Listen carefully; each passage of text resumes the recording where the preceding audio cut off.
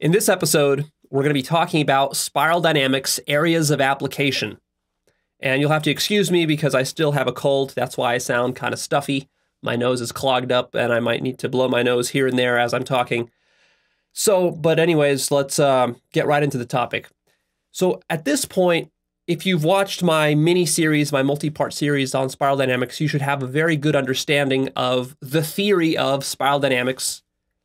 And that should help to explain a lot of stuff to you about your own life and about society. But even though you understand that, you still probably don't appreciate the full extent of the applicability of this model and how you can use it to solve many practical, real-world problems.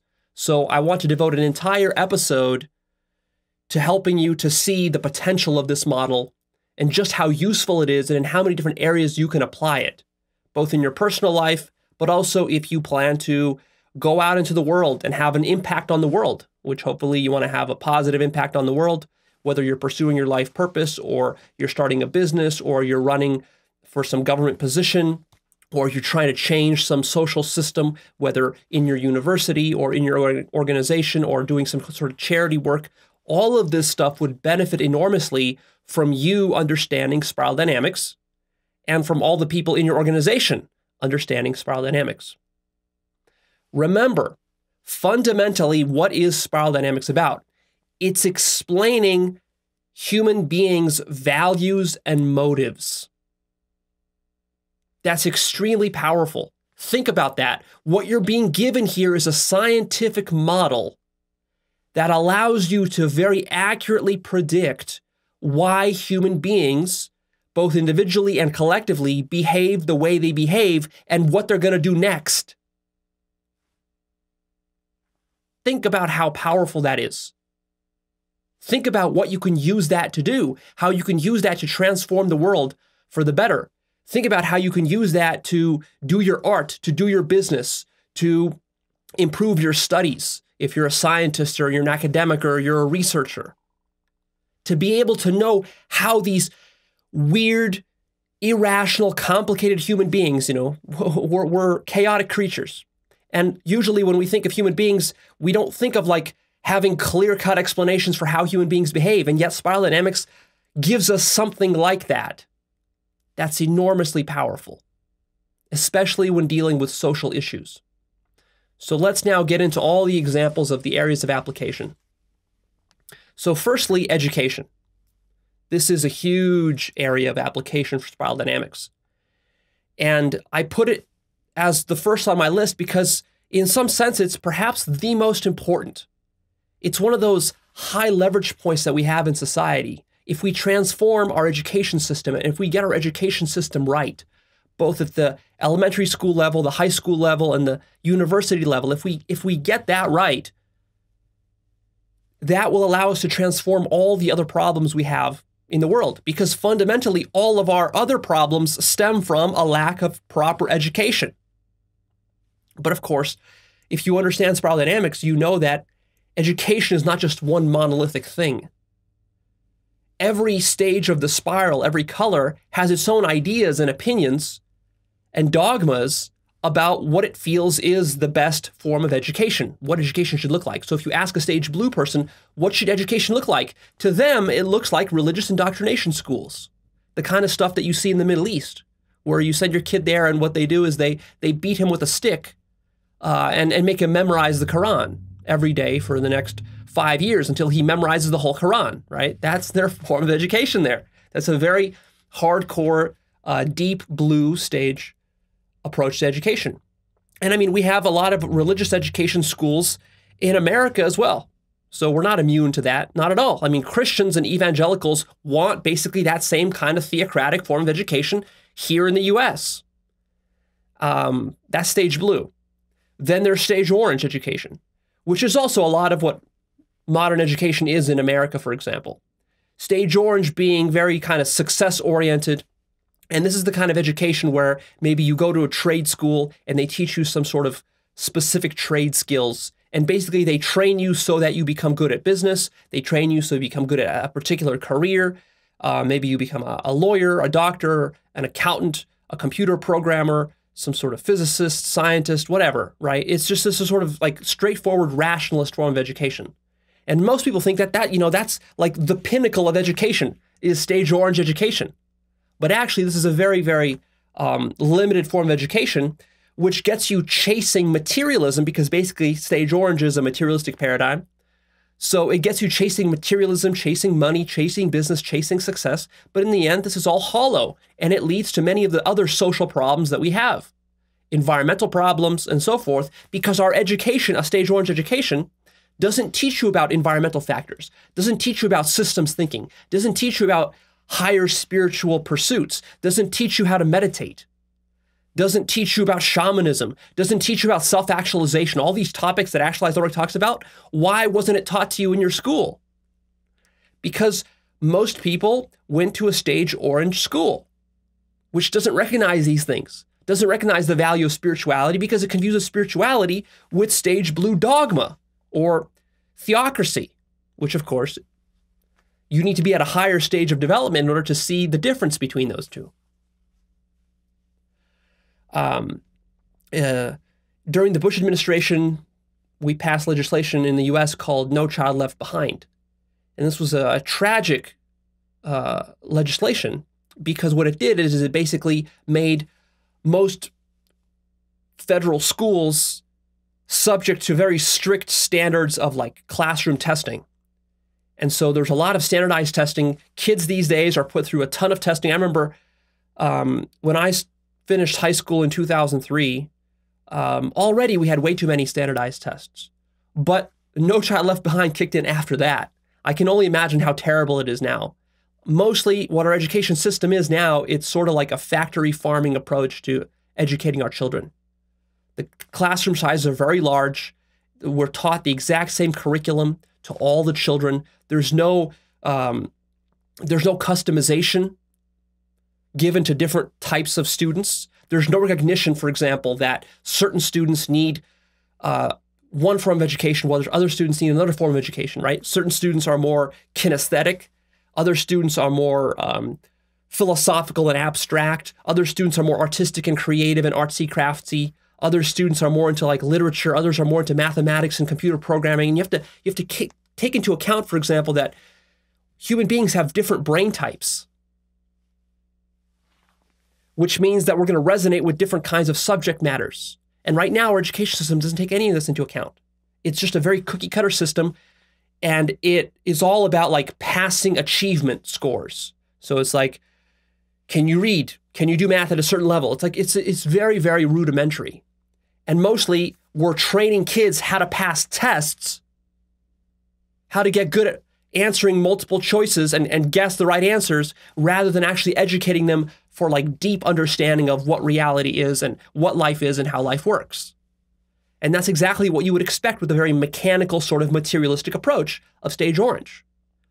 But this is problematic, because later in life what this leads to a very materialistic form of living, where the student can't really be connected to life, can't really be passionate about things, because they weren't taught how to be passionate. They weren't taught how to find their life purpose. They weren't taught the importance of life purpose. They weren't taught the importance of meditation. They weren't taught the importance of holistic health, because stage orange doesn't understand these things yet. So then you get the stage green education, which is one step better. And here they might start teaching you a little bit more about health, a little bit more about sex and love and relationships, and a little bit more about the environment, and a little bit more about ecology and this sorts of stuff. And this is mostly what a lot of universities teach these days. And even so, there's still a big backlash right now happening from various folks against stage green universities, because they want them to be more stage orange rather than green. And this is the whole Jordan Peterson shtick that he's all about, is he thinks the universities are too green, which of course is the opposite of the problem. Yes, universities are green, but the solution is not to drag them back down to orange and blue, but to evolve them up to yellow. So what would a stage yellow approach to education look like? It would acknowledge for the first time that different students in different parts of the world and in different parts of the country are all at their own levels of the spiral. So maybe, for example, what would happen is you enter a university and they would give you a test. But this wouldn't be a test for you to do some multiple choice, passing some sort of government standards. This would be a test to determine where you are at the spiral. And then whether you're blue or orange or green or yellow or whatever, and then they would recommend a curriculum that's going to be right for you. Let's say you're at stage blue. If you're at stage blue and you enter university, then you go into the stage blue program.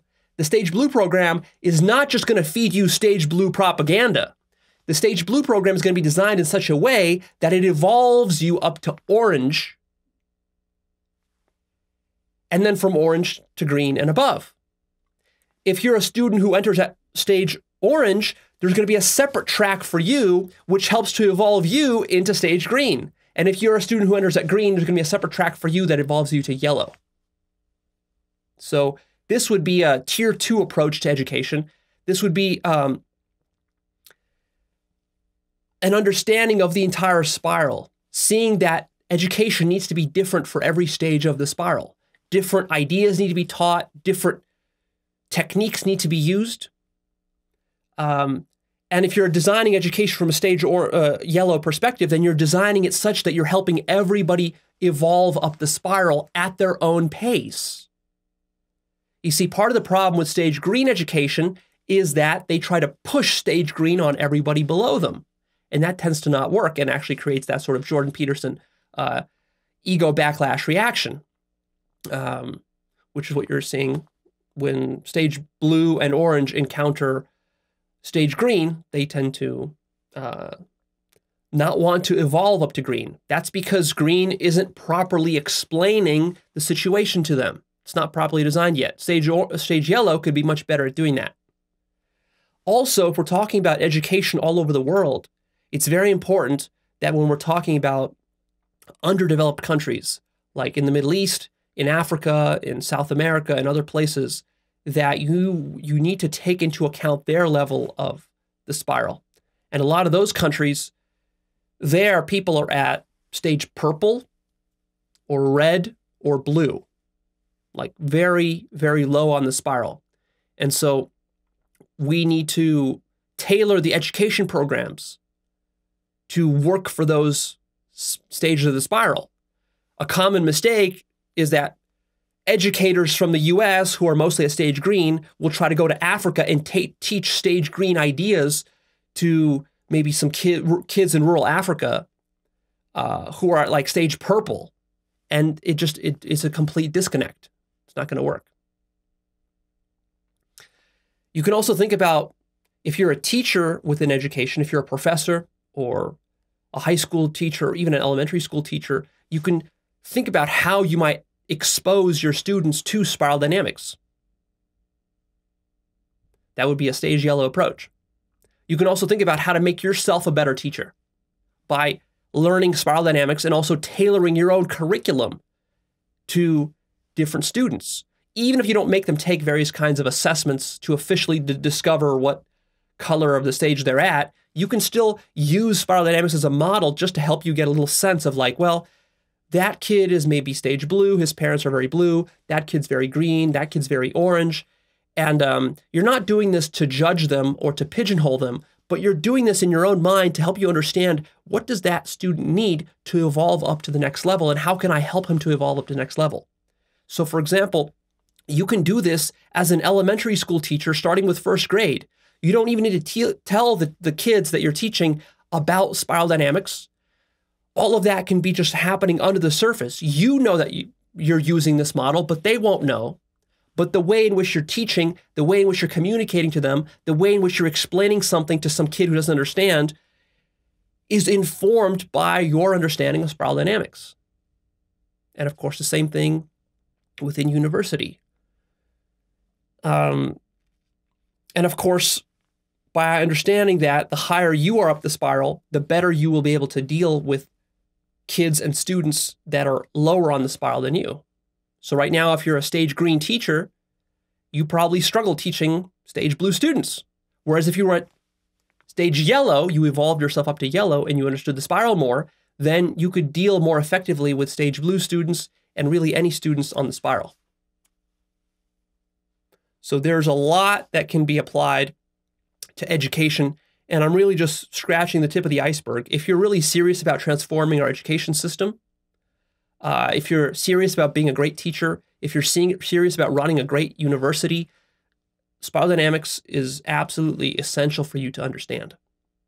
And if you're a government official who intends to pass legislation to improve education throughout the country, it's even more important. Because part of the problem is that the legislation that's being passed is always being passed at whatever stage of the spiral the politician is at. And because most of our politicians are stage blue or orange, a little bit of green, but not really much beyond that, they tend to pass that kind of legislation. So they tend to look at our education system in the US, for example, and tend to come up with solutions which are not really effective at educating people. It's more about putting them through tests or putting them into various religious indoctrination programs or, stuff like that without really getting to the heart of what is necessary to educate people. And the only way you're going to really understand that is by ascending to stage yellow and above. For example, if you really wanted to transform education system, and this will happen in the next couple hundred years, is we would start teaching children from first grade about meditation, mindfulness, yoga, holistic health, enlightenment, non-duality, spirituality, not religion, but spirituality, and other personal development topics that I talk about with Actualized.org. Basically, if we took the entire Actualized.org curriculum and we started teaching that from first grade all the way through 12th grade, we de-emphasized subjects like history, mathematics, and whatever else they teach. These subjects are important. We still need to teach them, but they are not nearly as important for living a good life as the subject that I just mentioned earlier. And so really what we need to do is we need to radically change our system such that we're not teaching kids some standardized curriculum of math, English, and history, which is mostly what the first 12 grades are, but we're rather teaching them wisdom. We're teaching them how to be good human beings. We're teaching them how to be conscious of their body and their mind. We're teaching them how to understand ideology, epistemology, metaphysics, these very fundamental topics, so that when a student graduates 10th grade, he has fully mastered everything that I talk about with Actualized.org, all of the topics that are necessary for finding your life purpose, for living a passionate life, for dealing with emotional issues like depression or suicidal thoughts or ego backlashes or fear and anger and anxiety and addiction. Like, students will know how to solve all those problems on their own by the time they graduate 12th grade. And then if they need mathematics and history and science and this kind of stuff, they can get that in higher education. If they really want to become scientists and mathematicians, professionally speaking. But most people are not going to be professional mathematicians or scientists, so they don't need that much technical training. You don't need 12 years of mathematics for the average person. It's complete waste. It's overkill. What the average person needs is an understanding of practical psychology. They need an understanding of how to manage their relationships consciously. They need an understanding of what happiness is and what are the proper ways of pursuing happiness and what are the improper ways of pursuing happiness. They need some spiritual techniques, some very practical techniques like various kinds of meditation or self-inquiry or yoga that they can just do for the rest of their life that they were taught when they were young, so that they can rely on those techniques to further build their level of consciousness. So just imagine what a world would look like if we had that kind of education system in place right now. That would be a very different world. That would change everything. That would trickle down into all the other areas in society that we have problems in. This would eliminate the drug problem, eliminate the opioid problem, eliminate the gun problem, eliminate political corruption problems, eliminate economic problems, eliminate people who hate their careers because they weren't taught how to find a good career. Eliminate poverty issues, eliminate business corruption issues, reduce stress on the prison system and the legal justice system, right? Because all of these other problems basically stem from a lack of proper training and education. But it'll take us hundreds of years to evolve up to that kind of level of education. There is enormous resistance and inertia within the education system because the ego knows that if the education system was properly reformed, then all of the ego's games would be up. See? So of course, stage blue and stage orange and stage green are going to fight like hell to make sure that a stage yellow education system is never put in place. Because that's what every stage in tier 1 basically does. It thinks it's the best. It thinks it knows best, and it wants to teach everybody its own stage, and it wants to demonize all the other stages. It's only a stage yellow that you transcend that. So that was just education. What about healthcare and medicine? Right now in the United States, we have a terrible stage orange healthcare and medicine system, where healthcare and medicine is done mostly for profit.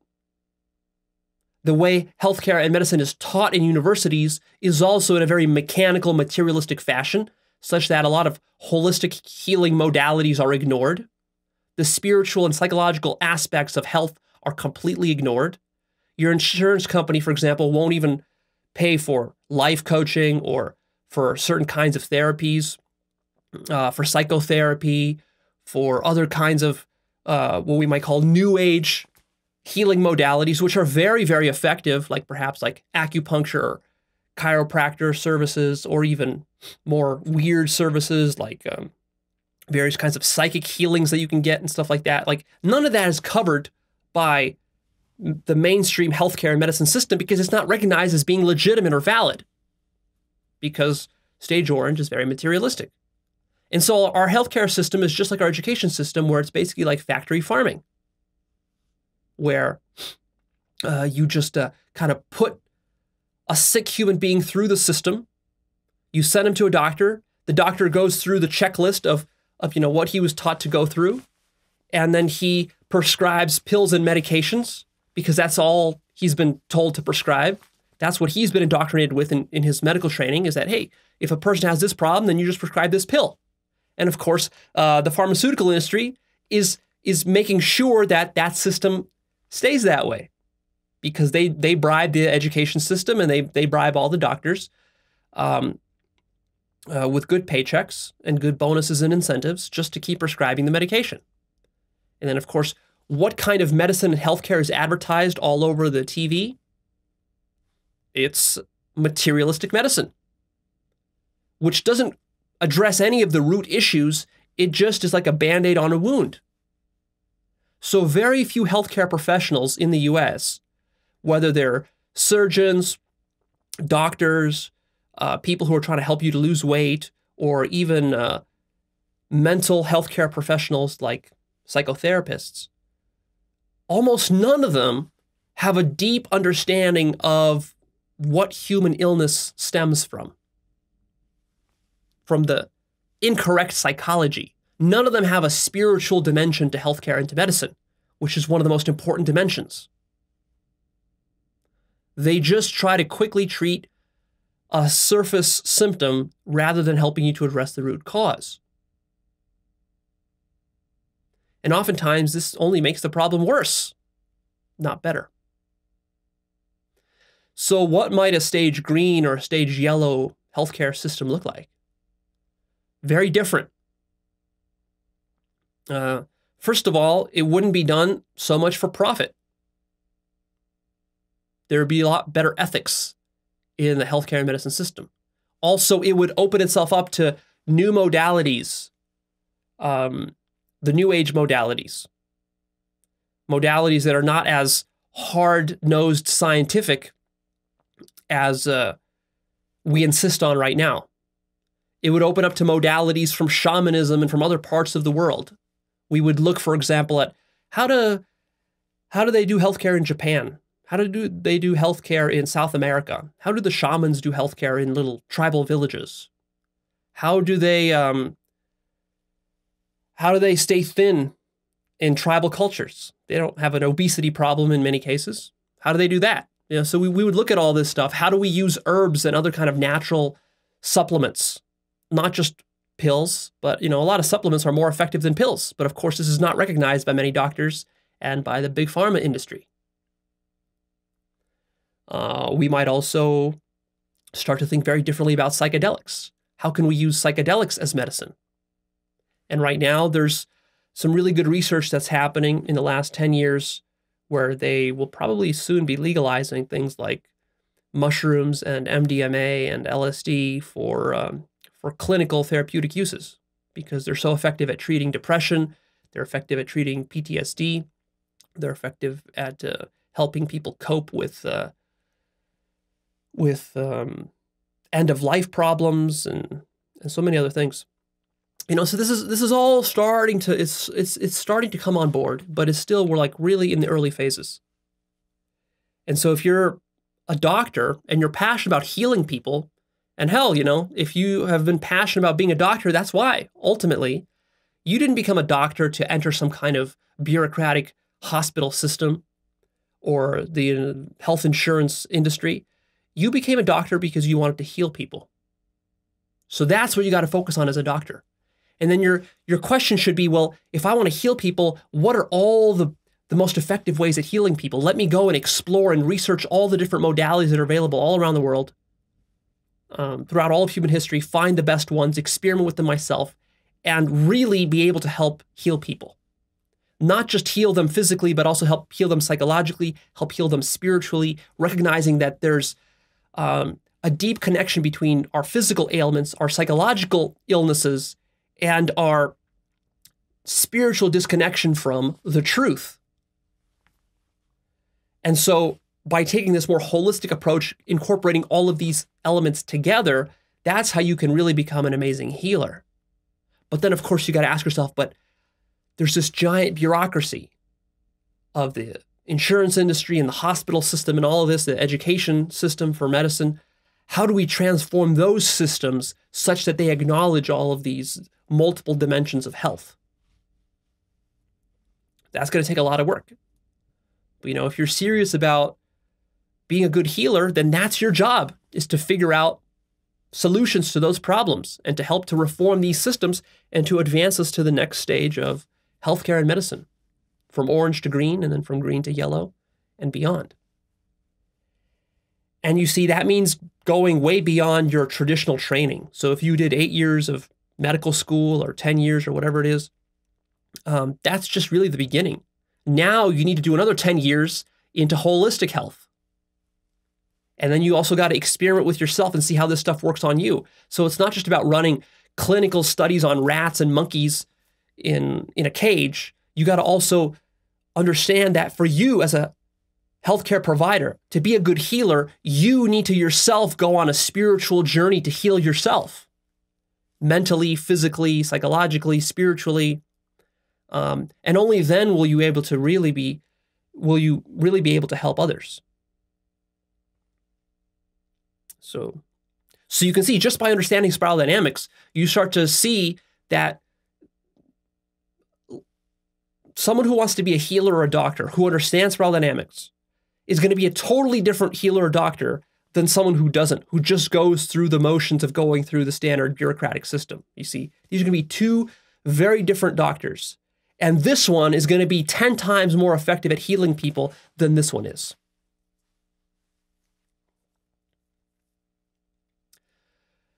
The next area of application is helping underdeveloped countries like the Middle East and Africa. There are a lot of countries in the world which have all sorts of problems. Problems with infrastructure, problems with disease, problems with poverty, problems with AIDS, problems with their political systems, problems with genocide and ethnic cleansing and warfare, problems with just not enough clean water, you know. And there are a lot of nonprofit and charity organizations in the U.S. and in developed countries that are trying to help raise the Middle East and help to raise Africa. For example, the Bill Gates Foundation is helping in Africa with various vaccines and so forth. And there's many of these kinds of foundations. The problem, though, is that unless they take a spiral approach to addressing these problems, then you can pour billions and billions and hundreds of billions of dollars into these countries without getting much return on your investment. And especially when we're talking about dealing with the various political problems that exist in these societies. What we're talking about is political problems that stem from a low level of development on the spiral. So perhaps the most obvious recent example of this sort of blunder of not approaching underdeveloped countries from a spiral perspective is what happens in the Middle East. So the United States decides to invade Iraq, thinking that by invading Iraq, we're going to liberate the Iraqi people from Saddam Hussein, this terrible dictator. Except what's not understood is that Iraq is at a stage purple, stage red level of spiral development, which means that you cannot install democracy in Iraq just by deposing Saddam Hussein. Because in a stage red society, what's going to happen is that you install democracy, but the people there are not at a level of development where they can buy into democracy. See, the majority of Iraqis are like a stage red, maybe even lower. So what they need is they need a strong leader. And that's what Saddam Hussein was. Was he violent and bloodthirsty? Of course he was. That's part of what it takes to be a successful leader at stage red, because he has other people there who are going to overpower him if he's not like that. So what a lot of people in democratic countries naively assume is that, hey, all we got to do is we just got to like depose the dictators and we just got to like distribute democracy and it's all just going to work out. No, it won't. Because first what you need to do is you need to raise the level of development and consciousness of the entire population, including all the poor and sick people, all the business people, all the religious clerics and leaders. You'd have to transform all of that, which is going to take you hundreds of years of education and work to do that. You need to build up various kinds of social and political infrastructure which don't exist there. For example, various kinds of judicial systems, legal systems. You need a constitution. You need, like, all these things need to be put into place. You need to install secularism first. Because after stage red comes stage blue. Stage blue is theocracy. So if you give a democracy to a stage red/blue Middle Eastern country, what's going to happen is they're going to create a theocracy out of that. And then the religious majority there, who's going to be running the theocracy, is going to persecute and ethnically cleanse the religious minorities. Because stage blue doesn't acknowledge yet the validity of minority opinions and perspectives. That only comes at stage orange and above, and really at stage green. See, so if our military leaders and political thinkers understood spiral dynamics, they would have a very different approach to all sorts of geopolitical issues around the world. Also, of course, if they weren't just coming from a stage orange perspective where they were doing all of this out of personal greed and personal gain by benefiting the military-industrial complex and so forth, if they themselves were leading from a stage yellow perspective where they were actually trying to help these countries and not just to exploit them for oil or to exploit them for various kinds of military contracts and so forth, that would be a very different way to run the government. And of course, the problem is that the United States leadership is not at stage yellow yet. So the reason we're fucking up in the Middle East is because we ourselves are not developed enough yet. So the irony is that even though we as the United States like to criticize the Middle East for being so underdeveloped, we ourselves are not developed enough yet in order to really be able to help the Middle East properly. And if you think about problems like the Israeli-Palestinian conflict, everything I've been saying applies to that problem as well. If you really want to solve that problem, what you need to do is take a spiral approach. And that's actually exactly what Don Beck has done. Don Beck was one of the developers of spiral dynamics. He actually has spent years in the Middle East working specifically on applying spiral dynamics to resolve the Israeli-Palestinian conflict. And it's really illuminating to read about his work and his efforts in doing that and how much success he's had in doing that. Of course, not total success, because the problem there is very complicated. And part of the problem is that the U.S. leadership isn't acknowledging spiral dynamics, isn't really applying spiral dynamics to the Israeli-Palestinian conflict, because there's various kinds of self-interest and self-dealing going on there. They're not really taking an objective approach to the situation. But if you really wanted to take an objective approach and to resolve that situation, then you would study spiral dynamics and you would follow the work of Don Beck and kind of take what he's been doing and then just amplify that up. The problem is that it's difficult for him to get enough funding in order to really do his work there and to have a big impact. But I'll actually post a book on my book list in the future, which explains all of the intricacies of how he was applying spiral dynamics in the Middle East to help resolve that particular problem. And what that ultimately involves, just in a nutshell, because it's very complicated, but in a nutshell, what it involves is you have to recognize that in the Middle East, with the Palestinians and the Israelis, Israeli society has multiple strata of people at different development levels. So you've got Israelis at blue, you've got Israelis at orange, you've got Israelis at green. The Palestinians are less developed, and you've got Palestinians at red, you've got Palestinians even at purple, you've got Palestinians at blue, you've got Palestinians at orange, and you've got some Palestinians at green. And so what needs to happen is you got to teach spiral dynamics to all these different stages and help them to understand that this problem in Israel and Palestine is not just about yes, Israel or no Palestine or vice versa. It's not just a simple kind of black and white, good versus bad, who's going to win, us or them. That can't possibly be resolved. What needs to be understood is that society is complex. Both of these societies are very complex, and that there's different kinds of forces and motivations and value systems at work, which are making it very difficult to reconcile what's going on there. Because what's happening is the lower stages, those segments of society which are at purple or red or blue, what they're doing is they're radicalizing the political discussion, and they're radicalizing the higher stages like orange and green, and making everybody kind of ultra-nationalistic and fighting only for their side and unwilling to see that they need to come together and to understand that there's kind of a spiral at work, and that really there's more common factors between the Palestinians and Israelis than just their religious differences or their geopolitical self-interests. But it's really, they're both evolving up the spiral, but just at different rates and in different ways. And if they understood that better, then this situation could be resolved. But the problem, of course, is that for every one person who's trying to explain the spiral to people, and by explaining the spiral, that helps to de-radicalize people, there's 100 others who are themselves radicals and ideologues who are trying to do the exact opposite thing, which is they're trying to radicalize people and polarize them for their side. And so what we need more people teaching spiral dynamics in a non-judgmental, non-condemning sort of way, and that leads to depolarization and ultimately de-escalation.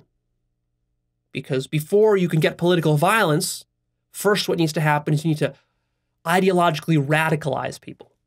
And usually the ones who get ideologically radicalized are the poorest, the ones who are the lowest on the spiral, the ones who have the least to lose. Because, if you're living in the Middle East and you've lost your family to some drone strike, and you don't have any good job prospects, and the economy is doing bad, and then you're listening to your religious cleric who's a radical, who's radicalizing you about how evil the other side is who has caused all these problems for you, scapegoating some other group of people, then what are you going to do? I mean, you're going to accept that as a dogma, as an ideology. You're going to get radicalized and polarized, and then you're going to go and you're going to commit violence. Also understanding, for example, that if we want to solve terrorism in the Middle East, that's not going to happen through military combat. A much better approach would be through funding education programs, funding healthcare, genuinely helping their economy, not just trying to leech off their oil supplies, but actually helping their economy get off its feet, or get on its feet, rather. Through these kinds of efforts, by actually improving the quality of their society, by helping to meet their basic needs, that's going to help to evolve them up the spiral. And in this way, people will stop wanting to be terrorists.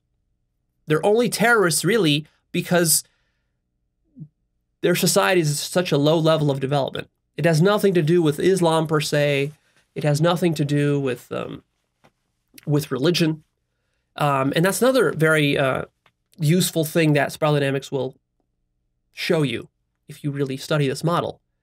Because a lot of people, even in the US, there's a lot of intelligent people here who tend to blame Islam or to blame religion for the problems that are happening in the Middle East, when really that's not what the issue is. The issue is their level of spiral development. When you understand the spiral and all the stages, then you understand that Islam can exist at stage red, which is a very violent, power-hungry version. It can exist at stage blue, which is a little bit more peaceful, but still very dominant and theocratic.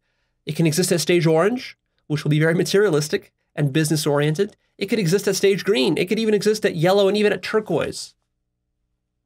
But see, most people, they think of Islam as just one monolithic thing. And then they have an opinion about it, like, oh, it's bad, or oh, it's good. Without having a more nuanced understanding of, like, no, there's different levels of Islam. Certain levels of Islam are very regressive and repressive, and other levels of Islam can be very advanced and very beneficial. So what the Middle East needs is not to eradicate Islam. In fact, if you try to do that, you're actually just going to provoke an ego backlash from the Middle East. And they're going to hate you because you're taking away something that's so cherished by them. It would be like taking away your business, or taking away your constitution, or taking away your gun rights, right? You don't like that as an American if we try to do that. So that's the same thing as, like, you're trying to take away Islam from some Middle Eastern person. It's going to backfire on you. Instead, a much smarter approach would be to understand that, no, there's healthy forms of Islam. Let's help to evolve them and to see the differences between the unhealthy versions and the healthy versions. And then, once we get them to that level, then they will be ready to move to more secular worldviews. And then beyond that, there will be even higher, more spiritual worldviews. But of course, to take that approach, we ourselves as Americans would have to be evolved enough to be able to understand that there's validity within all the different religious traditions. We can't just dismiss them all as childish nonsense, because there is something valuable within these religious traditions. And that's why people cling to them so adamantly, because there is something of value there, which means that you can't just throw them away, because you'd be throwing the baby away with the bathwater, and they're not going to let you do that. See? But good luck explaining that to an atheist, because the stage orange atheist won't understand that, because to him, his worldview says that all religion is just childish nonsense and there's no validity to it whatsoever. It's completely unscientific and it's just mythology and just complete superstition and gibberish.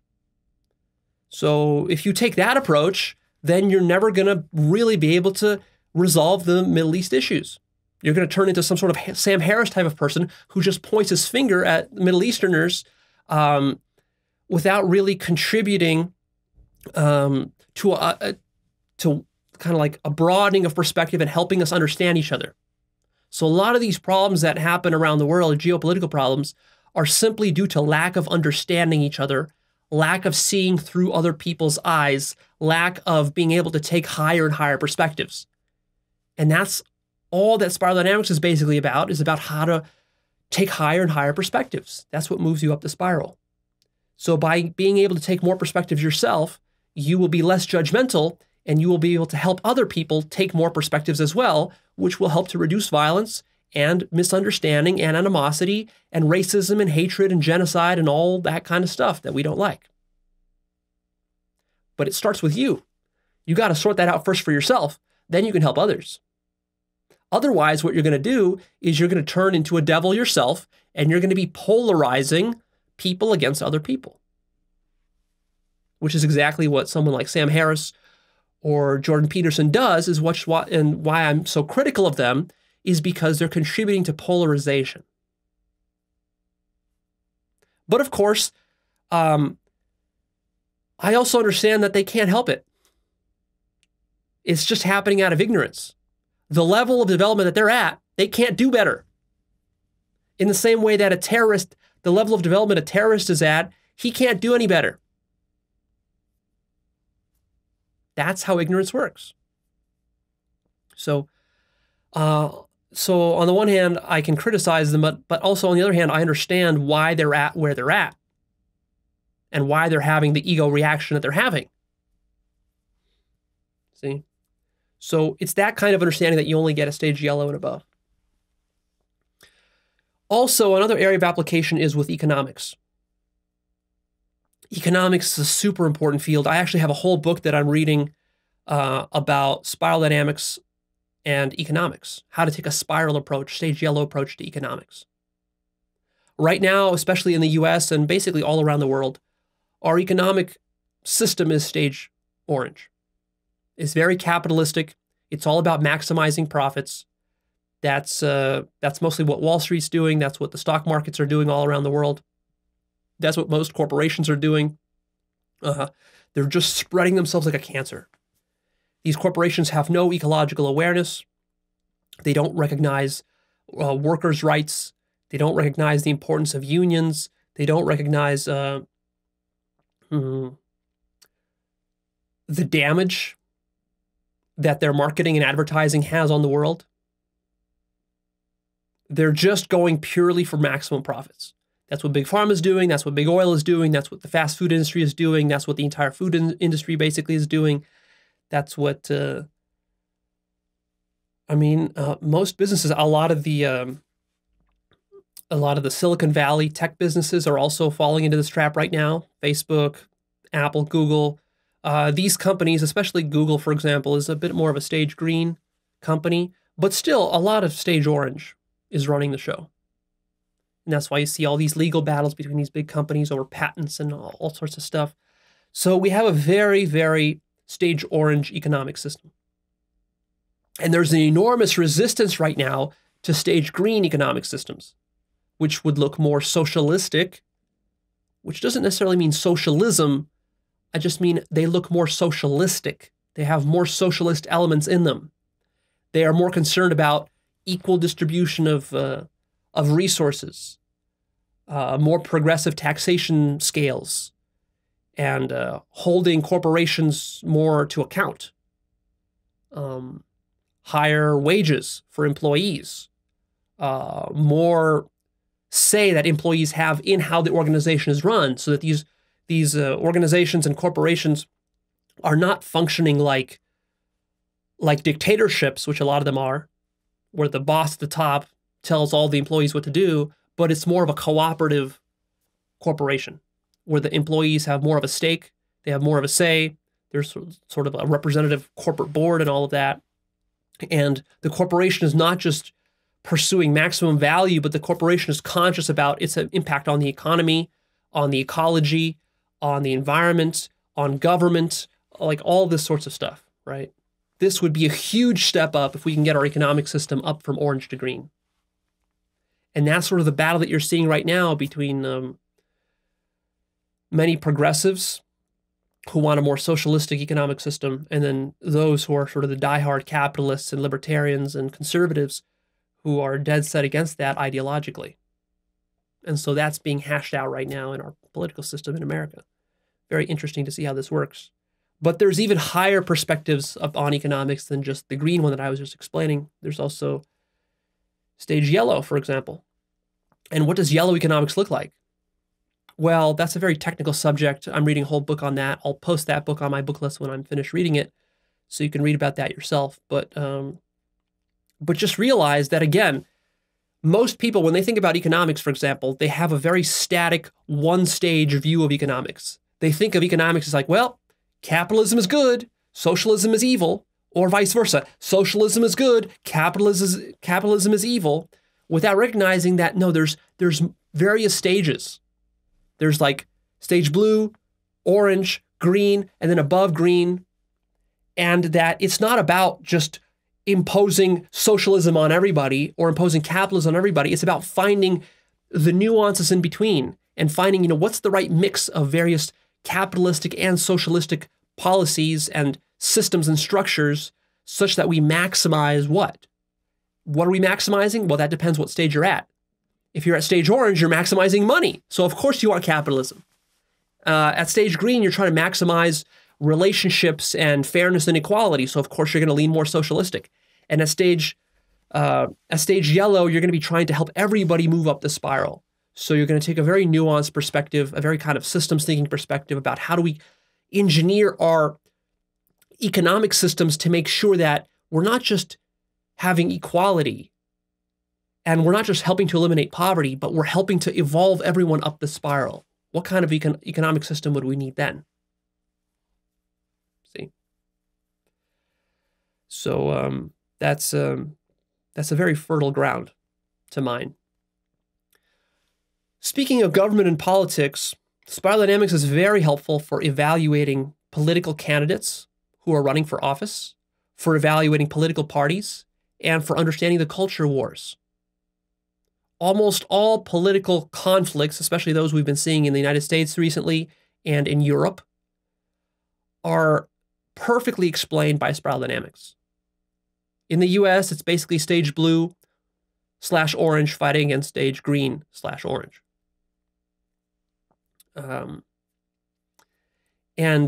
dynamics, for example, for me has been very helpful in being able to evaluate political candidates. So when I see somebody running for office, I just ask myself, well, what stage of the spiral are they at? Which stage of the spiral are they trying to enable? How ideological and dogmatic are they about what stage they're at? And that helps me to evaluate how good of a candidate this would be.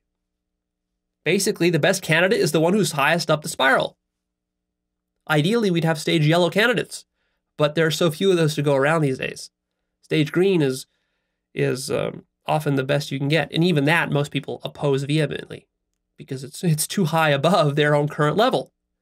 The way that government and politics works is that voters generally only vote for their own stage.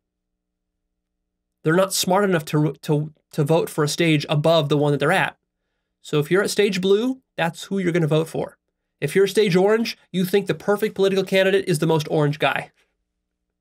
If you're a stage green, you're going to want the most green Bernie Sanders type of candidate that there is.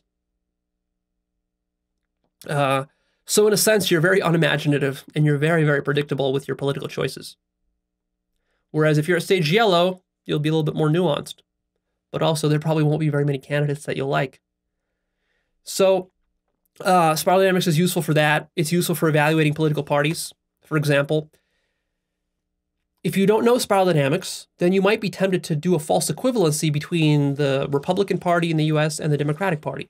But if you understand spiral dynamics, then you understand that actually the Democratic Party, they're not just two sides of the same coin.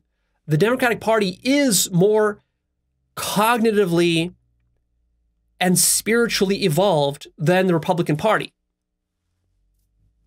That's just a fact that you will understand if you understand spiral dynamics. Now, you might not like that fact if you're in the Republican Party. Of course you won't. And that's precisely why you won't want to study spiral dynamics in this case. But if you're open-minded and you really care about the truth and you care about really understanding what's going on, then you will be able to see that even though the Democratic Party has many problems, it's certainly not perfect. It is certainly superior than the Republican Party right now. Now, that doesn't mean it's always going to be this way. In the next 100 years, that might change. Political parties are always changing. But see, without spiral dynamics, you might be tempted to think that Republican or Democrat, they're kind of similar, or they're just like two opposite poles. but they're not two opposite poles. There's a spiral, and there's the Democrats, but then the Democrats can evolve higher up the spiral as well. So the Democrats are not like the end point. There's higher to go above the Democrats. And the Democrats have a lot of work to do because they're really not that evolved. But the Republicans are less evolved. And that's important to recognize. That's important to know. See, no one on TV, no one who's doing political analysis will tell you this. Part of the reason why is because it's very controversial. You know, good luck getting a CNN anchor like Wolf Blitzer, for example, to tell you that that liberals are cognitively more developed than conservatives. You know, that would be extremely polarizing and radical position. And if he said that, he would be called a liberal. But that's not a liberal position. That's just something that's coming from a deeper understanding of spiral dynamics. The culture wars, if you're trying to understand what those are about, that's all about spiral dynamics. Stages fighting against each other. And it's very unproductive. It's a huge waste of time. The culture wars distract us from actually doing good government, actually improving the systems that are creating the results for people. So by understanding the spiral, you're going to see that the culture wars are just different stages judging each other. And the sooner we can transcend that, the quicker we can improve our government and the better off most of us will be. There's all sorts of other governmental problems that we face, like prison reform, environmental problems, civil rights issues, poverty, racism, terrorism, crime, the drug war, immigration issues. All of these issues are made so much clearer if you understand spiral dynamics. The solutions to all of these problems will really only come at stage green or yellow. They will not come at the current stage that we're at, which is mostly blue and orange approaches to many of these problems. For example, when we're talking about the environment, the destruction, pollution of the environment, and global warming, these are very serious concerns that many people are starting to catch on to now, but still we're struggling as a society, we're struggling to really get leverage and to really start to take action on these environmental problems. Why is that? Well, if you understood spiral dynamics, you would understand that's because in order to care about the environment and to take ecological issues seriously, a person has to be at stage green or above. At stage blue, the person is too preoccupied with their dogmas and their religious traditions to care about any kind of emerging ecological crises, because those weren't present in their traditions. So, of course, to them, it's just a fantasy. And to stage orange people, they're too preoccupied with their own self-interested gaining of success, pursuing personal achievement and money and business success, that they don't have time to worry about ecological problems. They don't care about looking at how their strive for achievement and business success is actually causing massive ecological problems. They don't care about that because, hey, me first. I got to take care of myself first before I worry about the environment, before I worry about the animals, before I worry about other people's kids drinking polluted water, or before I worry about some sort of rising sea levels. Like, to them, that doesn't compute, because at stage orange, all I care about is just advancing me and my family financially. So by understanding this, we can go and we can reconfigure our education system such that our education system helps to move people up to stage green. And then once they're at green, they'll be much more environmentally conscious. And then we can actually start to take action on the environment. See? Then those stage green people can vote in stage green politicians who will then also actually care about the environment. Because most of the politicians we have right now, they're stage orange or below. So they don't care about the environment. As long as some corporation pays them money, they'll look the other way. But if they were at stage green, they would be too conscious and too developed to be able to just look the other way. So all these issues, drug war, immigration, the solutions are really stage green and stage orange, stage yellow solutions. And many of the solutions that are being proposed right now are stage orange solutions, which just won't work. They're unsustainable. Or even worse, stage blue solutions, which are regressive. And then there's a lot of bickering back and forth. And, when you're listening to political commentary on the news or reading it online somewhere, never are the real solutions discussed to these issues.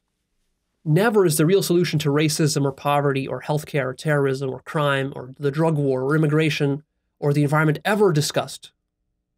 What's discussed is just the surface level cultural war bickering back and forth, the judgments that each side throws at itself or at the other side.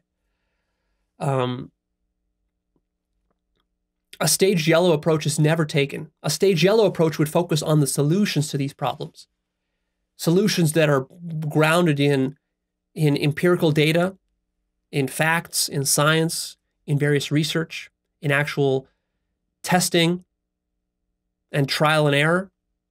That's what we really need. We need a more scientific approach to our government rather than sort of this knee-jerk ideological approach, which we've been taking for a long time. In the area of psychotherapy, coaching, and consulting, spiral dynamics can be very effective. Most coaches and consultants and psychotherapists don't know spiral dynamics. So when they give their advice or they try to guide people or guide companies to get certain kinds of results, how helpful would it be if you understood where your client is at? Like if you're a therapist or a coach or a consultant, to understand that, okay, this CEO who I'm coaching, he's at stage orange and he's stuck at orange and he's dealing with all the orange limitations and fears and problems that exist.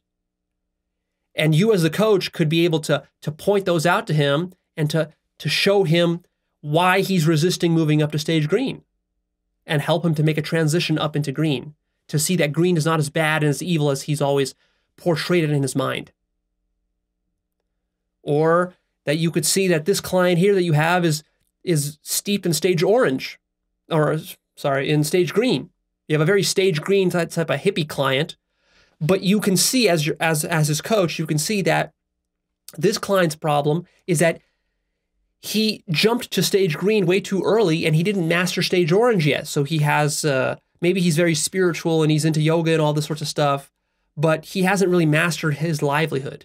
So he has trouble keeping a job and paying the bills. And so you can help to point out to him that, hey, yeah, you're a green and that's great, but you've got more stuff at orange that you haven't fully integrated. Let me help you to see those elements of orange that you've been demonizing and denying. Help yourself to integrate those, and then we can move you up even beyond green to yellow. Or if you've got a client that's at yellow, you could help to share with him various kinds of maybe spiritual techniques and spiritual insights and more advanced kind of non-dual teachings that will help him to evolve up to turquoise. How helpful would that be?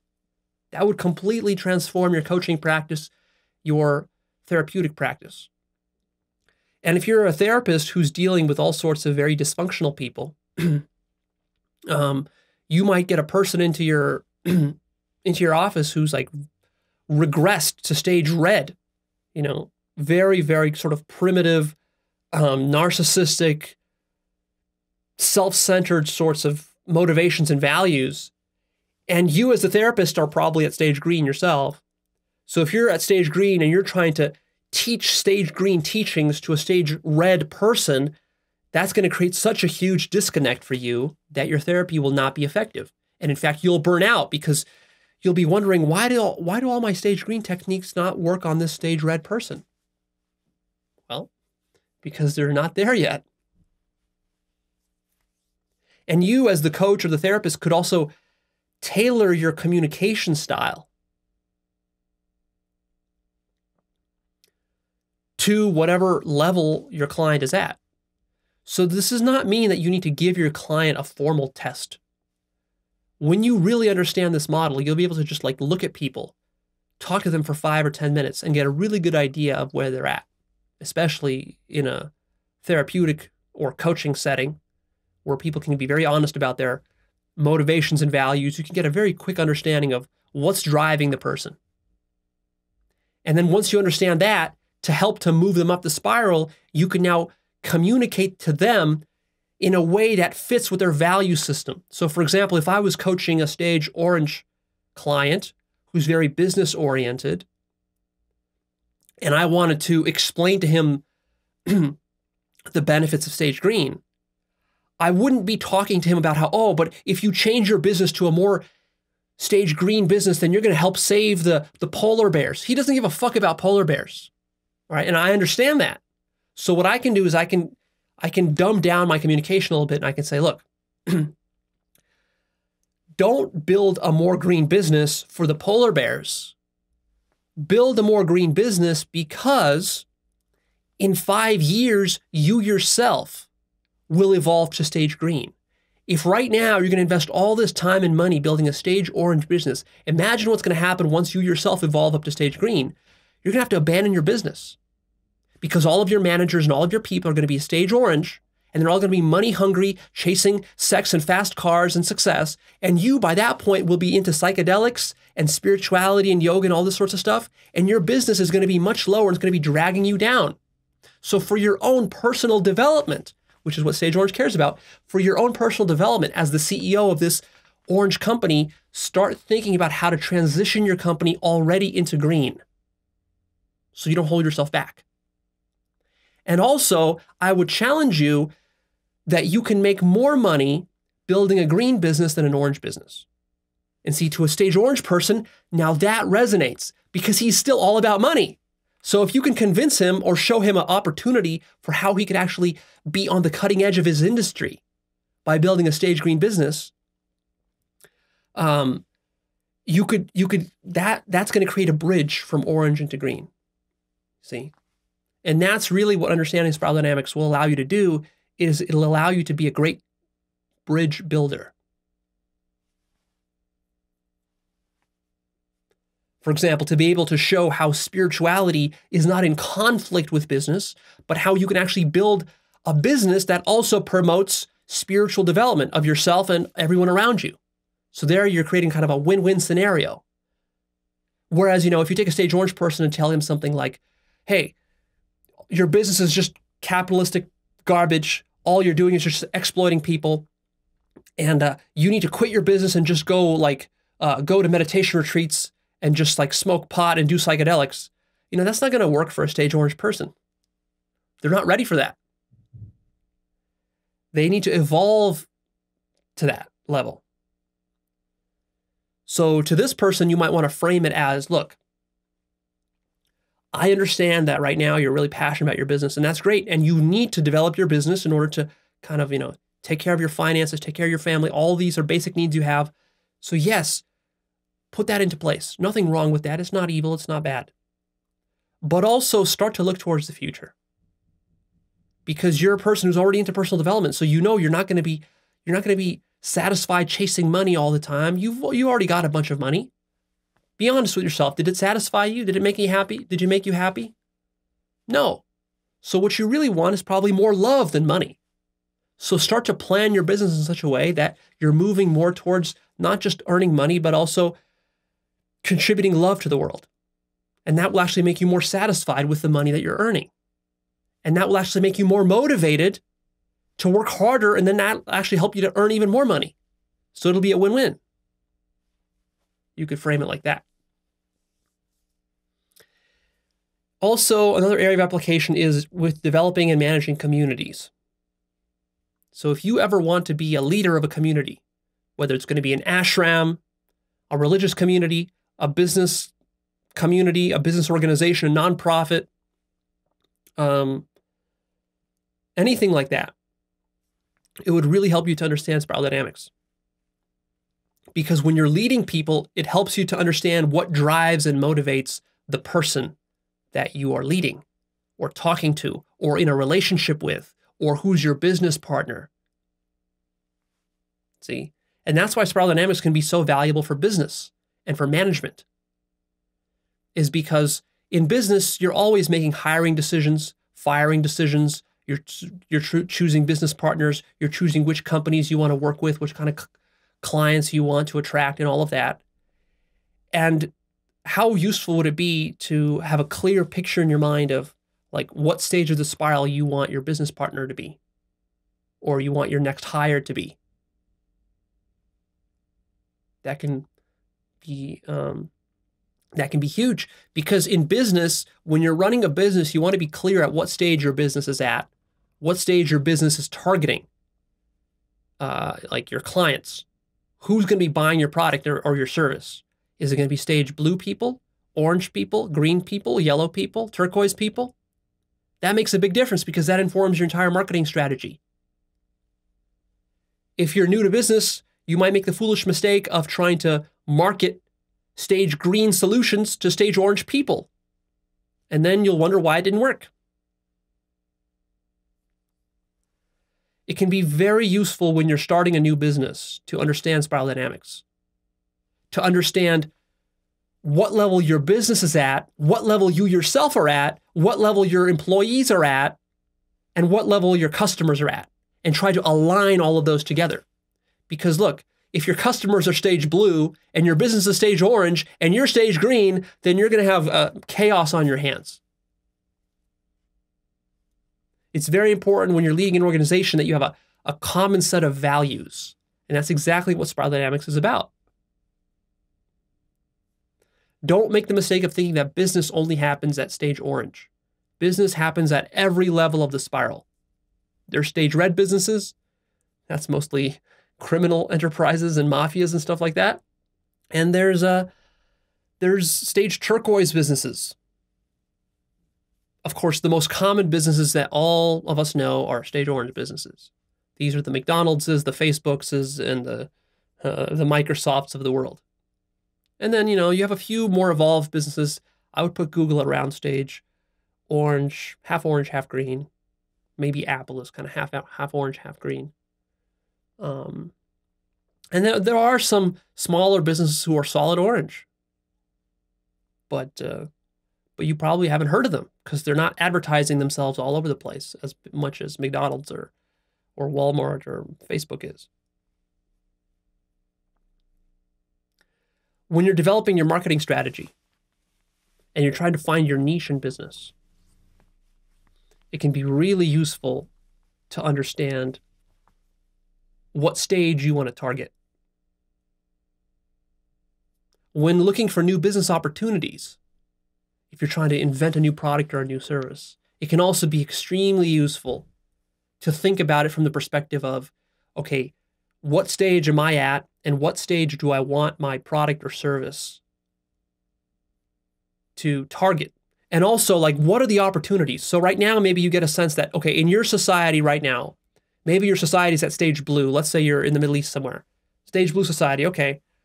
But you can see that your society is also evolving, and that in the next 10 or 20 years, it'll start to move a little bit more orange. So you can already look ahead and say, okay, so what are the opportunities in my society for stage orange products, services, infrastructure that I could create and invent and build? I could be a leader. I can be at the cutting edge. Business is all about being at the cutting edge. Or if you're in the United States, you want to start to look towards the future. What's coming in 10 or 20 years? Those business opportunities are probably going to be the next stage up. So right now we're very orange, probably be towards green or towards yellow. And you can look at that from the perspective of, like, if you're a software developer, you can look at, okay, what are the next stage, spiral stage of software development? If you're a filmmaker, what's the next spiral stage of filmmaking? Or if you're an author, or you're an artist, or you're a teacher, whatever business you're running. Here's some examples of business ideas that are connected with spiral dynamics. Think about creating a stage yellow education platform, an online platform that serves stage yellow.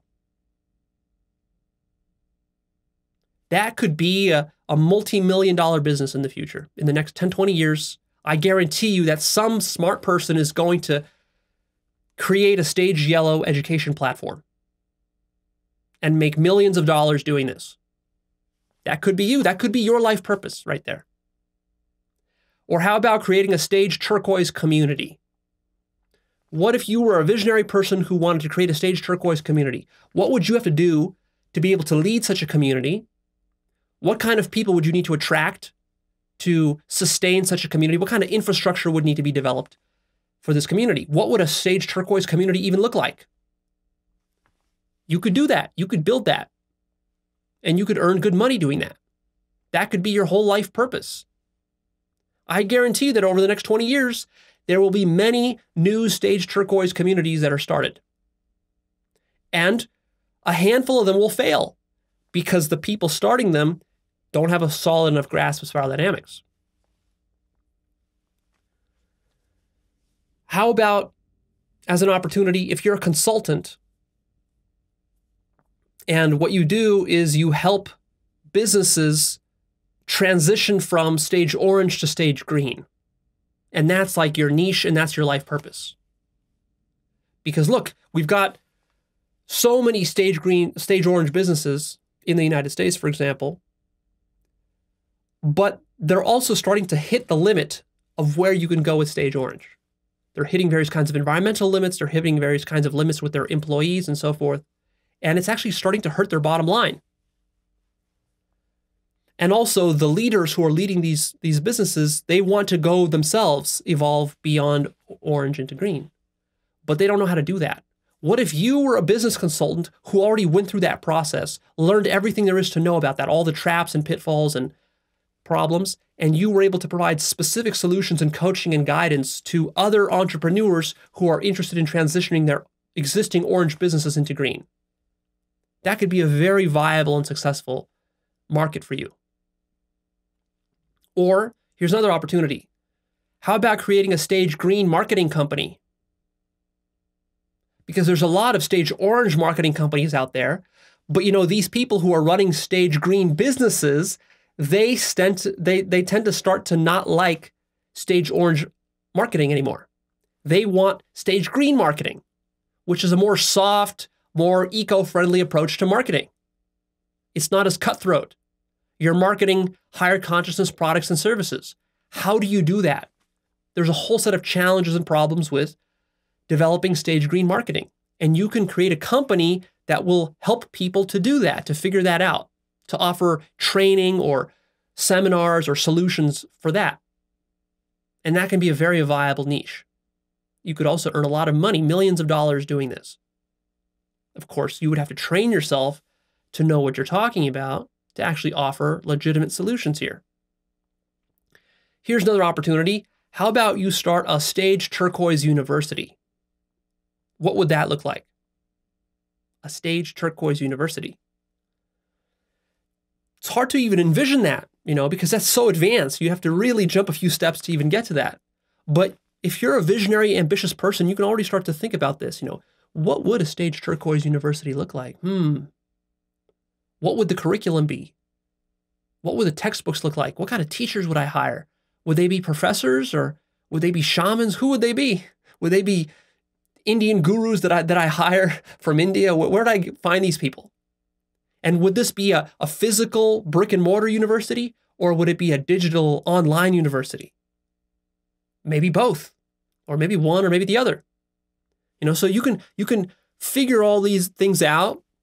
And then you can go and actually construct it and through trial and error actually create it. And you could have one of the first stage turquoise universities. Then you can get a lot of recognition for that if you make it successful, and you can earn good money from that. And people will come and visit you from all around the world because there's not a lot of stage turquoise universities around the world. And think about maybe what kind of careers people might start after they finish your university. What kind of diplomas would you offer? That would be pretty cool. Think about how rewarding that would be too, because you would have a university which would be like a visionary university that is 100 years ahead of its time, which is basically where all the other universities need to go, but you will be one of the first to actually demonstrate that it works. And then once you do that, you can maybe travel around the country or around the world and write books and talk about and help those universities who are right now stage green to evolve more towards turquoise. You might talk about what the challenges are. You might help them create a transition plan. change their curriculums, change their textbooks, change their funding sources, and all this kind of stuff. Here's another opportunity for you if you're an artist. How about you become a stage turquoise artist? Most artists these days are stage orange artists. Or maybe stage green. But what would a stage turquoise artist look like? Of course, that means you yourself would have to evolve up to stage turquoise. But then, what kind of art would perpetuate and promote and aggrandize the values of stage turquoise? That's very interesting. There's so many opportunities for artists when it comes to the intersection of art and spirituality and psychology.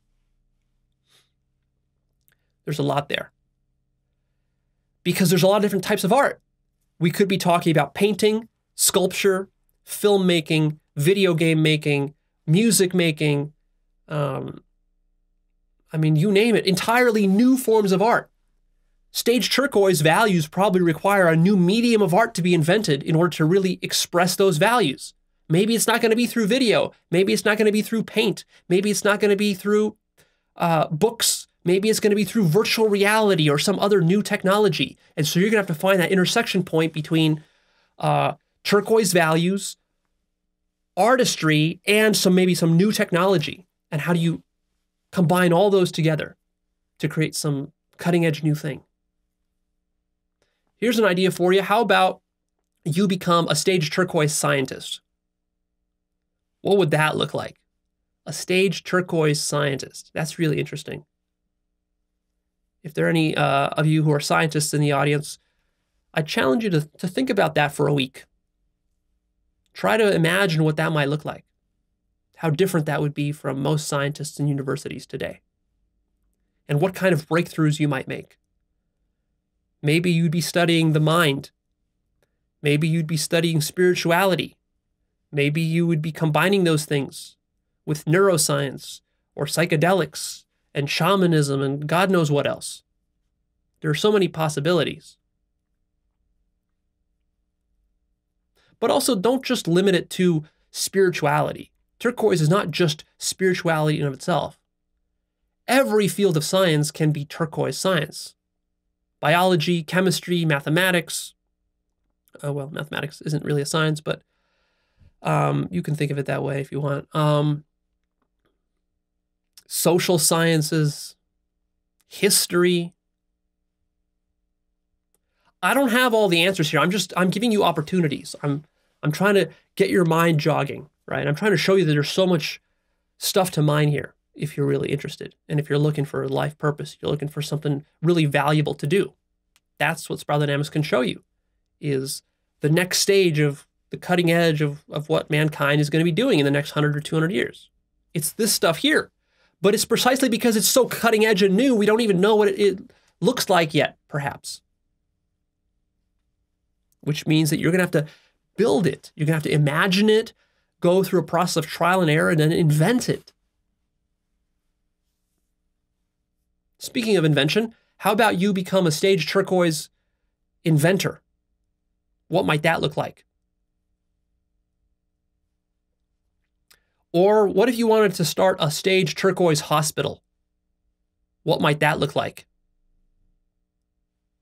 That would be a very different hospital than the stage orange hospitals that we know of today. Think about what kind of doctors would work there. Think about what the financing and insurance system would be like in a stage turquoise hospital. Think about what the funding sources would be like. Think about the kind of clients you would have. They would be very different kinds of clients. Your whole approach to healthcare would be very different at that stage. Spiral dynamics can also be very useful to help you evaluate teachers. If you're watching material on YouTube, or you're listening to some guru, or you're listening to a professor at your university, or you're listening to me, and you're trying to figure out, who do I believe? Who do I listen to? Who are the most advanced teachers? And which ones are the less advanced ones? Which ideas and ideologies should I be taking seriously? And which ones shouldn't I be? Well, use spiral dynamics to quickly judge where the teacher is at, what level are they talking from, what level values are they trying to promote. And that will allow you to isolate the best of the best teachers and teachings and to ignore all of the lower ones, the ones that are beneath you, so to speak. Also, it can help you to evaluate stuff that's way, way, way above you that you're not at, that you're not developed to enough yet to really make use of. So you can kind of put a pin in that and come back to it 10 years later. Same thing with evaluating spiritual and religious teachings. Religion happens at all stages of the spiral, basically. So if you really want to understand religion, you need to take a spiral approach to that. If you're evaluating books, spiral dynamics can be very helpful there. It can also be helpful for evaluating media, entertainment, art, and analysis. So if you're listening to a talking head on YouTube or on TV or anywhere else, or you're reading it in a journal somewhere like the Wall Street Journal or New York Times, you're reading an op-ed, some analysis about politics, about government, about healthcare, about universities, about sexuality, whatever it is, some analysis. Always ask yourself, what stage is the analysis coming from? That's super useful to know when you're analyzing a situation. If you're in a business meeting and you're doing analysis on some business marketing problem, always ask yourself, what stage of the spiral is this analysis coming from? You can also apply spiral dynamics within relationships, sexuality, and dating. For example, who are you sleeping with? Are you sleeping with the right type of person at your level of the spiral? Or is the person that you're falling in love with and about to marry, are they too low on the spiral for it to work? If you're a stage green woman and you're about to marry a stage blue man, is that really going to be a smart move? Are you going to make that work? And not just romantic relationships. Think about all your relationships, your friendships, your family, your work relationships. How useful is it to understand the values and motives that are driving the person that you're relating with? It's enormously useful. You can use spiral dynamics to evaluate your friends, to understand where your friends are coming from, to understand where your family is coming from. Spiral dynamics will oftentimes explain why you and your family don't get along so well, or why your friends are holding you back, or why your spouse is holding you back. And that doesn't mean that you have to just judge them for being too low, too beneath you. You can actually use spiral dynamics to help you to resolve the problem. First of all, you can discuss and teach spiral dynamics to your friends and family, if they're open enough and patient enough to listen through it. But you can help to expose them to the spiral. Then you can help to build bridges. You can use the spiral to build bridges between you and their value system. Even if their value system is below yours, less developed than yours, you can still build bridges. You can still understand where they're coming from. So maybe your parents are very religious and dogmatic, and even though you're not that way, you can still understand it more from the spiral perspective. And maybe you can even learn to communicate with them in a way where you help to move them up and open their mind to new perspectives. Maybe you can frame some of the more advanced spiritual stuff that you're learning from me in a way that will make sense within their traditional Muslim or Hindu or Christian context that they're used to.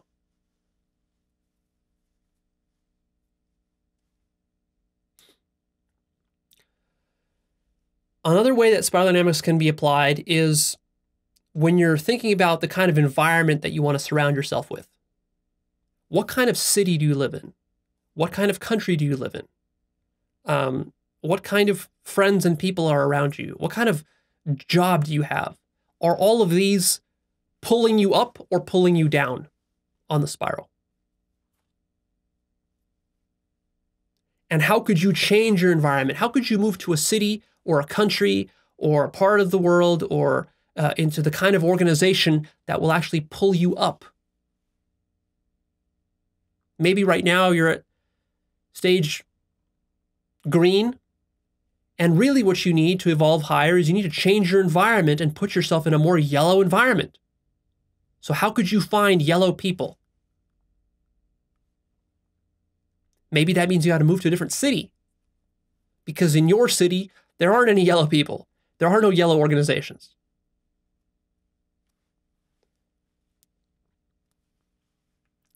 Your communication skills can be greatly improved by understanding spiral dynamics. If you're a public speaker, if, like I said, you're a teacher, or you're even just trying to teach people one-on-one something, to be able to communicate your ideas clearly, it helps a lot to understand the value system of the recipient of your communication. Then you can tailor your message and your ideas in such a way that they understand it and it resonates with them and it can motivate them. Spiral dynamics can be applied to raising children.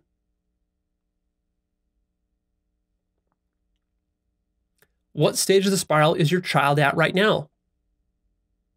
And how can you communicate with him or give him the resources, the websites, the books, the videos, the courses, the schooling, the tutors that he or she needs in order to evolve to the next stage? So maybe right now your child is at orange and you want to help them to evolve to green and then to yellow and beyond.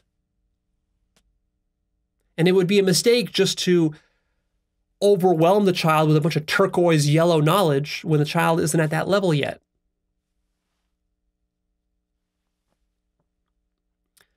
Historical analysis also benefits from understanding the spiral enormously. If you really want to understand history, go back through all the stuff you learned in school about history and reevaluate it from the spiral lens. Look at every war, at every conflict, at every political upheaval throughout all of human history, going back to the ancient Romans and Egyptians, all the way through today, and just take a look and try to analyze it from these different colored stages. And you'll be amazed to see that most of the human conflicts and misunderstandings and disagreements were simply a mismatching between the different stages. It was like a stage blue society comes into contact with a stage purple tribal people in South America, and then they wipe them out, something like that. Or maybe it's like one stage blue society, the Europeans, and another stage blue society, the Arabians, during the Crusades. They come together and they're duking it out, two major civilizations duking it out for supremacy. And you can analyze like everything like that. You can even analyze individual historical people like Abraham Lincoln or George Washington or Richard Nixon or Julius Caesar, and you can read their biographies and get a sense for what their value system was and what their motives were, and then match that up with their spiral level, and then see how effective were they and how did they lead their troops and their fellow citizens. How did they communicate to them? From what value system to what value system? And then based on that, you'll see whether they were successful or whether they were failures. You can also apply spiral dynamics to help predict future trends, whether in business or in society. What's coming in the next 10, 20, 50, or 100 years? Within education, within healthcare, within government, within politics, within science, within medicine, within other countries, developing countries. What's happening? What's happening economically? What kind of political system will we have? Well, with spiral dynamics, you can get a pretty good idea of that. You can also get a good idea of what the obstacles will be, what the resistance will be, what the ego backlash will be. If you're trying to lead stage orange people into a stage green environment, then you can already predict using spiral dynamics what all of their fears and worries are going to be, and you can address those preemptively. Science is another area of application for spiral dynamics. Science isn't just an orange activity. Science also occurred at blue. Science occurred at at red and even at purple, there's a version of science. And there will be versions of science at green and yellow and turquoise and beyond. So what does that look like? How do we evolve science? Right now, science is mired in the stage orange materialism paradigm. Very, very limiting for scientists. If you want to be a cutting edge scientist, you better start thinking ahead. Looking to stage yellow and even turquoise, really. Science will be utterly transformed if it gets upgraded to stage turquoise. But this is something that one individual can't do. This is a collective effort. It's going to require systemic changes in the way that science is taught, understood, even what the word science means culturally. That will need to change. There's so much to say about science. I'll have episodes in the future about how science works, what science is, and how to advance science into the future. I already mentioned art as an area of application. Let me just point out, for example, like just with one subfield of art, with video games. Most video games these days are stage orange video games. But if you want to be a cutting edge video game developer, you could start thinking about how to create stage green or yellow video games, or even turquoise. And what might that even look like? What is a stage turquoise video game? Honestly, I don't even know yet. But I know that there's going to be something there. It's just like a question mark, but you need to go and you need to explore that. And you might find some very cool stuff there. And you might be one of the first stage turquoise video game developers. But really, this applies to any art, any medium, whether writing, movie making, music, or anything like that. If you're teaching spirituality, if you want to be a spiritual teacher, it's very important you understand spiral dynamics, because people will come to you from all levels of the spiral. You'll have stage blue people coming to you for advice, and stage orange ones, and green ones, and yellow ones, and they will all have their own unique fears and objections and questions and concerns, depending at what stage of the spiral they're at. And if you're, let's say, going to be at turquoise, you're this advanced spiritual teacher, and you got a stage blue person coming to you, you got to know how to connect with that, because that's many stages in between blue and turquoise. That's a big gap that you need to bridge. And if you want to be an effective spiritual teacher, you can't just be spouting the same old non-dual stuff all the time. You got to be like connecting with whatever level the person is at. And lastly, the area of application is your life purpose. If you've taken my life purpose course and you're trying to figure out what your life purpose is, you can use spiral dynamics to help you to find a higher life purpose than you otherwise would. I feel like a lot of people who take the life purpose course end up kind of like setting their sights too low, and they end up having like a stage orange life purpose, which is just basically like starting a business of some kind and making it successful. But like, I challenge you to actually create a stage yellow or a turquoise life purpose. And just to even spend time ruminating and imagining what that might even look like in your particular chosen field. So maybe your life purpose is to be a great teacher, or a great speaker, or a great entrepreneur. Well, yeah, it's nice to have a life purpose of becoming a great entrepreneur, but I challenge you to become a turquoise entrepreneur or a yellow entrepreneur. That's so much more interesting than just becoming a cookie cutter orange entrepreneur, another one of these Silicon Valley CEO types. And you will be so much more connected with that life purpose than you will with an orange one. So whatever life purpose you have right now, let's say you took my course and you came out with your life purpose. I want you to look at that, evaluate it, and ask yourself, what set of values is that life purpose serving on the spiral? Is it orange, green, yellow, or turquoise? And then wherever you peg yourself, ask yourself, okay, how could I kick it up another notch? What would that look like? What if I had basically the same life purpose, but it was one level higher? So there you go. Those are some of the areas of application. As you can see, there's a lot here. It's exciting stuff. Really, This whole episode is all about opportunities. Opportunities for our society, our opportunities for developing countries around the world, opportunities for yourself and your life purpose and your business. So in order to apply spiral dynamics, what you need is 3 steps. First, you must learn it. And it'll take you a good 20, 30 hours of studying the theory, reading the books, listening to my talks about it to learn the theory. Number 2 is that you must stop judging all the different stages on the spiral. Don't get lost in the judging and the pigeonholing of people, but rather set aside your biases. Be open to the entire spiral.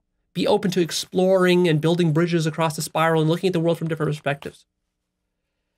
And number 3 is that you got to develop yourself at least to stage yellow.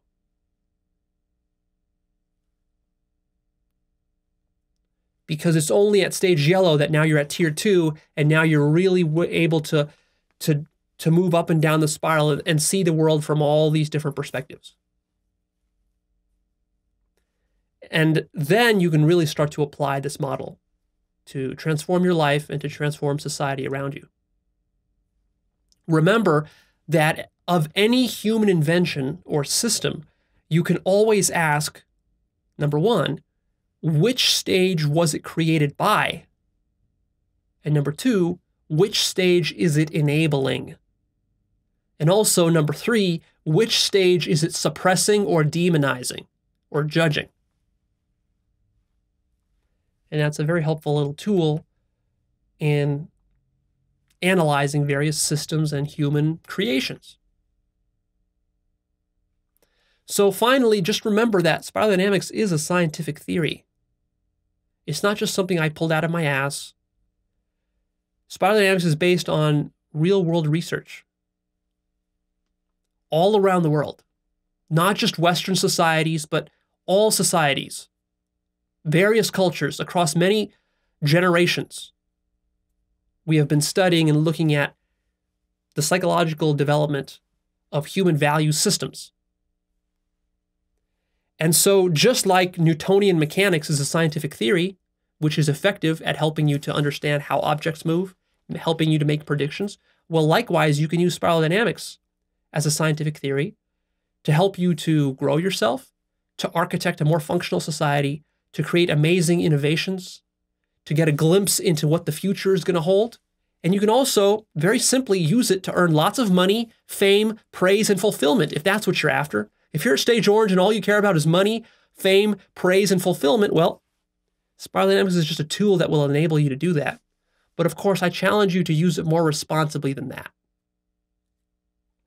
I challenge you, if you're creating a business, to create a business that is at least stage green or higher, such that your business is not just fulfilling your own personal needs and making you rich and successful, but is actually helping to elevate all of mankind, helping to raise the consciousness of mankind in some way, so that it's a win-win. You're winning, but also your environment is winning as a result of your work and your business and your life purpose.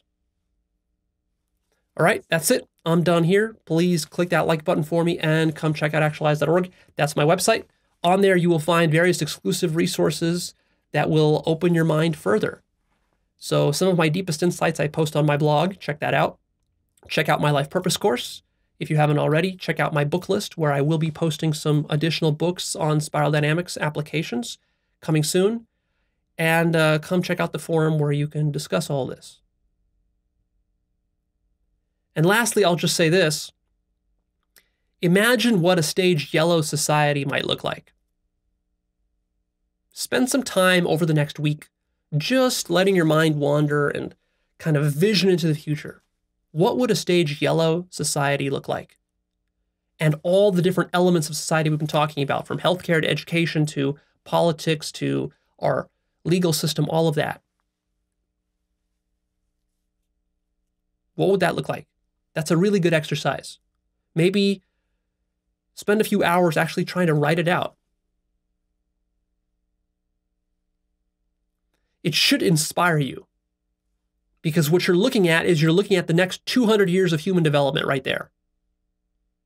That's where we're headed. Whether you like it or not, we're headed there. You can help to consciously create that, though. You can play a role. And what role do you want to play? There are so many different roles to play. There's hundreds, thousands of different roles. Whether you want to be a teacher or a doctor or a lawyer or a politician or in the military, whatever you want to do, there's a way you can do that such that you help to advance society up to this vision of yellow.